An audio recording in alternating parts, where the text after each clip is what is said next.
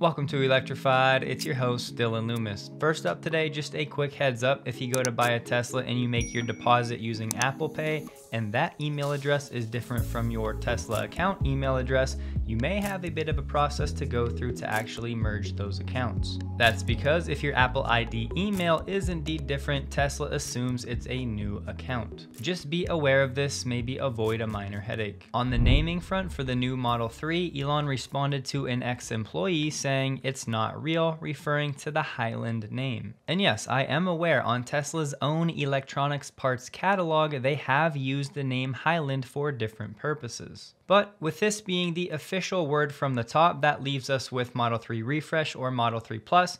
I'm going with Model 3 Plus, if for no other reason than it's only one syllable. More importantly though, because of this right here, so going forward, hopefully everybody understands my rationale. I wouldn't be doing my job if I didn't pass along this meme from Alex responding to Elon saying it's not real. Speaking of the Model 3 Plus, Australian authorities are looking at this vehicle over issues around the car's child seat anchor points, specifically the accessibility of the top tether point for the rear middle seat. Australian design rules require that every seat with a seatbelt in a car must have an accessible top tether point for child seats. This is the Australian owner's manual for the Model 3, and this is for the Model 3 Plus, so you see the problem. For now, we don't know what production out of Fremont is going to look like. What Tesla may be looking at here, up to and including a stop sale order and a recall of vehicles already sold, or reclassifying the Model 3 as a 4-seater by removing the rear middle seatbelt. In 2022, BYD faced a similar issue with the Atto 3, leading to a temporary stop in deliveries and a recall to modify the vehicles. An interesting requirement to say the least. Last week, you may have seen Drew Baglino visiting this site, which is now operational, the Capillay energy storage site with 158 Tesla Megapacks, but there's more to the story. This battery has replaced Hawaii's last coal plant, which is great to hear, but there's even more. And even though it's not one of the biggest battery projects in the world, they're calling it the most advanced battery energy storage facility on the planet. That's because this is the only large-scale battery capable of combining the basic peak capacity, frequency response, synthetic inertia, and grid rebooting tasks. Basically, they're going to be relying on this Capillay battery system more than any others because of its centrality to the grid operations in the region. With legacy power plants, that inertia that was provided through the spinning of the mass of turbines is now being replaced by a synthetic version of that inertia through savvy programming of their inverters, which offers a more economic alternative while avoiding unnecessary carbon emissions. They're also faster and more precise. To sum it up, it's one of the first real-life examples of how to shift critical grid functions from fossil-fueled plants to clean energy. Eventually, the kind of grid services Capillay has pioneered will have to scale nationwide. The end of the year can be a great time to zoom out and see the bigger picture. This chart from Roland showing domestic China deliveries by year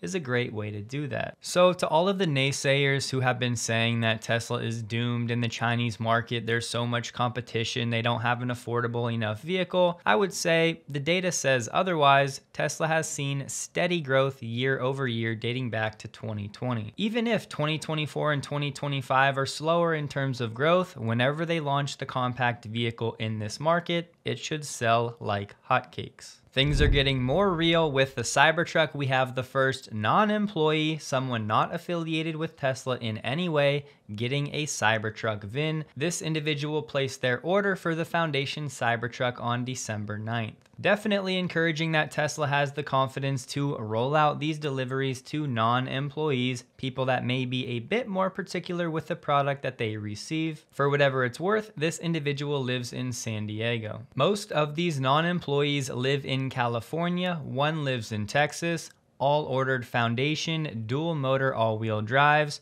all placed orders early December, deliveries start late January.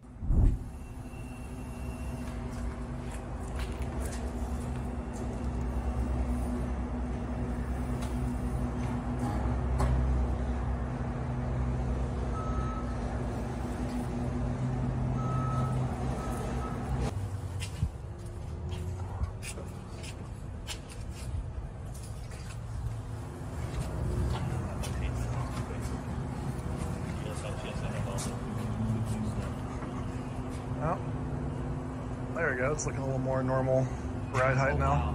Yeah. That's so sweet.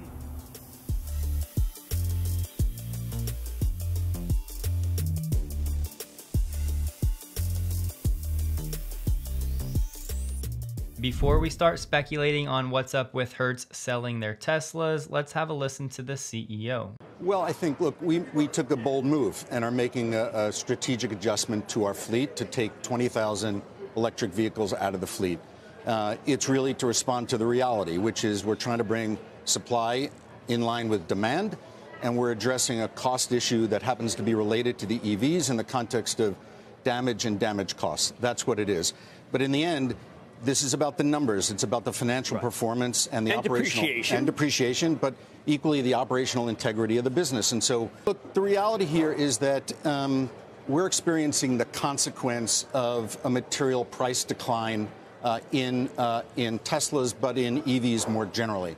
So at the beginning of this year, when Tesla took down the price of their cars, residual price falls, depreciation goes up. That's obviously a cost to the business. We need to face that reality. Tesla did what they did for reasons that are presumably good for their company, but we just need to adjust to the reality of what the cost input is of this car. And so we've made this move to really put ourselves back, on track. It's interesting to note, Jim, that demand for our product is real and is sustaining. What we put in our 8K as an indication of what happened in the fourth quarter, demand was there. Revenue was in line with what expectations were on a seasonal basis. The issue I'm addressing is one of our cost base and the influence that EVs have had on that cost. And there are certain circumstances like price decline, like residual decline and depreciation that's out of our control, but you need to react to it, and we're reacting to it. So that's interesting, because originally the thinking was this will be a nice way for people to experiment. Did that happen, or did it not? It did happen, and it is happening. It's just not happening at a level of demand that justifies us maintaining a fleet of this size at this moment in time. Carl, the one thing I would say is that at some point, the reality of EVs and Teslas being the best-selling car will at some point render them the best rental car. It's not yet. So we may have been ahead of ourselves in the context of how quickly that will happen, but that will happen. And I think, in the end, we're in the business of giving consumers choice. We're including in that choice electric vehicles. And there is a significant component of our customer set that are still paying us a premium for these. It's not at the level of demand that we anticipated. I would point out that our joint venture and the demand we have with Uber is proving very successful and has grown, as I talked about on our third quarter call, by as much as 50%. There you have it, direct from the source. A silver lining, if anybody out there is looking for a deal on a used Tesla, HertzCarsales.com has some for around $20,000, which means they qualify for the used EV credit under $25,000 of $4,000 if you personally qualify. If you plan to go this route, I would encourage you to make sure that you or somebody you know is able to inspect one of these vehicles pretty thoroughly, double check everything with a warranty, etc. Yes, this means Hertz will be unloading roughly 1/3 of its current EV fleet, but to be clear, it's not just Teslas that they're selling. They're also selling Kia EV6s, Chevy Bolts, and some others. There's Nissan Leafs for sale, as well as some BMW i3s. In addition to the business aspect and the margins that the CEO touched on, you have to think about the consumer side and their experience as well. Example, I rented a Model 3 last year. It was a miserable experience. Did everything by the book, did it 2 to 3 weeks in advance, did the pre-check-in and everything. When I got to the location, they told me they did not have any Teslas available to rent. Not only was I not able to just get in my Tesla and be on my way, but I had to wait in line for around 45 minutes. And then once I talked to somebody, that was back and forth for another 30 minutes before they had any idea what was going on. Long story short, eventually I was able to get my Tesla Model 3 that I rented, but it was a nightmare to do so. I also think Hertz needs to change its policy when it comes to charging the vehicle before you drop it off. Why can't Hertz just do that themselves when the customer drops off the vehicle, raise the prices a bit if you have to. For people that want to catch a flight in a foreign city, the last thing they want to think about before dropping off their rental is, where am I going to go charge this? Speaking of foreign cities, the last thing the average consumer wants to do is learn how to drive a vehicle in that foreign city that they're not familiar with, and most likely will not get a tutorial on how to use before they leave. Don't misunderstand me, I'm not at all glossing over the higher repair costs or the lack of demand for these EVs from Hertz. I'm just adding a bit more context in that there's probably much more to the story than what the CEO was leading on. Namely, the general public just not being educated enough and not having confidence in renting an EV. I'd also add some level of rental fleet turnover is always going to be the case. These rental companies don't want to hold a vehicle, whether it's EV or ICE, outside of the warranty for obvious reasons. For now, there's no clear word on how this is going to change Hertz and their plans to eventually own 100,000 Tesla vehicles,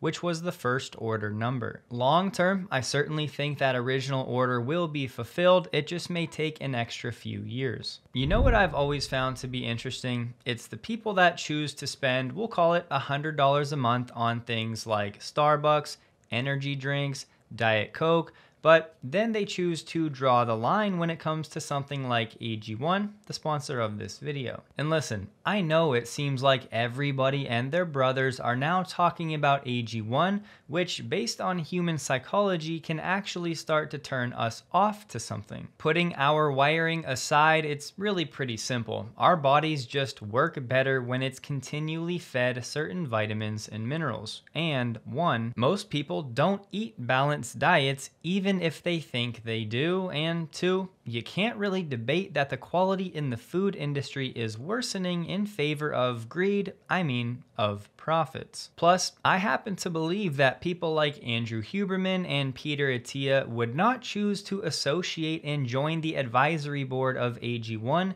if they didn't plan to bring their same rigorous scientific approach to AG1. In the winter months, vitamin D can be essential for maintaining energy levels, so the free 1-year supply of vitamin D3K2, if you use my link below, may be exactly what you need. You can also get 5 free travel packs at drinkag1.com/electrified. This is one of those goofy studies, so we won't stick here long, but Auto Trader UK did a study showing the most popular EVs that have been featured in movies, TV shows, and music videos. 3 of the top 5 vehicles in terms of number of appearances are Teslas, the Model S, 3, and X. No surprise, pretty interesting given what Hollywood promotes. The Model 3 Plus is now available for order in Taiwan, but interestingly, this vehicle will come to this market from Fremont, not Shanghai. Despite that proximity, it's due to geopolitical tensions. For now, no estimated delivery dates. As Sawyer pointed out, Fremont factory tours are now back in the referral program for 15,000 credits. Waymo announced this week in Phoenix they're ready to take on the freeways, a new endeavor for the company. They're going to start by offering driverless rides to just employees and their friends. Then eventually paying passengers will have this option. Waymo may not be scaling quickly, they may not be making money, but at least a little credit is due for them staying out of the headlines and taking things with a bit of caution. How long can they burn cash is anybody's guess, but at least to date they have not gone the way of Cruise, which is great to see. We don't know how much of a pay increase, but all production associates, material handlers, and quality inspectors at Tesla's Fremont, California factory are getting a, quote, market adjustment pay increase. And with that boost, Tesla becomes the latest non-union automaker to raise pay in the months since the UAW's win over the big 3 automakers. Now, this factory in California, it employs more than 20,000 workers, and Bloomberg News has reported that employees at that plant have formed a UAW organizing committee. Tesla perhaps responding to that pressure. According to the Nikkei Asia, for all of 2023 in the Chinese auto market, pure battery-powered and plug-in hybrid vehicles made up a 31% market share, or 9.49 million units. Sales data suggest consumers are increasingly demanding various types of hybrid vehicles. Fully electric Mercedes-Benz passenger car sales were 222.6 thousand units for 2023, or 11% of their overall sales. That number jumped to 19%, then including plug-in hybrids. At least relative to some of the other legacy companies, these are respectable figures. It looks like 2024 is going to be the year Tesla passes Audi in terms of global car sales. That's because for 2023, Audi sold 1.89 million, just ahead of Tesla's 1.81 million. Fun fact, in 2023, globally, Tesla sold more EVs than Audi, Mercedes, and BMW combined. Lucid announced their Q4 production and deliveries, produced 2,391, delivered 1,734. I'd love to get Corey Steuben's take on all of this since he transferred to Lucid, but for the year they delivered 6,001 vehicles and produced 8,428, not up very much at all from 2022. Add in the fact that throughout the second half of 2023, Lucid was offering discounts and incentives, and it's not a rosy picture right now for Lucid. It is true this production figure actually met Lucid's adjusted production guidance, but let's not forget back summer of 2022, they were actually guiding for 14,000 units produced for 2022. You know how I said XPeng has been talking about making flying vehicles? Well, now they're saying it'll be available for pre-order in the fourth quarter of this year. That does not mean this is entering production anytime soon. It could be years later, if ever. Just wanted to pass this along though because I saw a comment. Somebody said, I didn't know Trevor Milton landed a new job. That is a top tier comment in my book. Subaru plans to leapfrog ahead in the EV race thanks to a new R&D and design center. Executives say this will halve product development lead times and cost while also enabling it to halve the number of parts used and required production processes. Last year, Subaru sold 14,000 EVs worldwide, including 8.8 thousand in the United States out of 852,000 delivered globally. Subaru plans to roll out 4 fully electric crossovers by the end of 2026, but for now, the only one that's available is the Subaru Solterra, which is effectively the same vehicle as the Toyota BZ4X, just with different badging. Today, we're hearing that Tesla will suspend most car production at Giga Berlin from January 29th to February 11th,